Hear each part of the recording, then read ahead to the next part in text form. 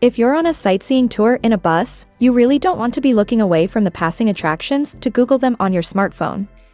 The AR interactive vehicle display is intended to help by showing relevant information on the vehicle's window glass.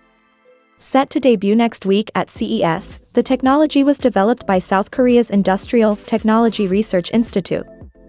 On each window of the bus, an eye-tracking camera is located above the window, and a transparent micro-LED touchscreen panel covers the entire inside surface of the window glass. As the passenger looks out the window, the system continuously assesses the direction of their gaze. By factoring in GPS data to ascertain the vehicle's current speed and geographical location, it's possible to tell which specific attraction the person is presently viewing. The system uses this information to display a small photo of the attraction on the micro-LED panel, which appears beside the passenger's view of the real thing. If the person wants to know more about what they're looking at, they just tap that photo. Doing so causes information to appear in text boxes located around their view of the attraction, but not right over top of it. Needless to say, the technology could also be incorporated into the windows of trains, tour boats, gondolas, or other sightseeing vehicles.